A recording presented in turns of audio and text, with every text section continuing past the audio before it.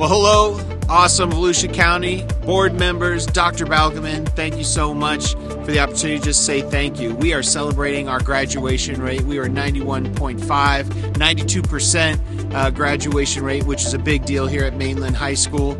And the graduation rate, it's just more than a number. It really is a symbol of all the hard work that the entire school staff, whether you are a custodian, lunchroom manager, bus driver, teacher, admin, anyone in the building, they're here to support the students. And then another piece of that symbol is just our community members, our sponsors, our business partners.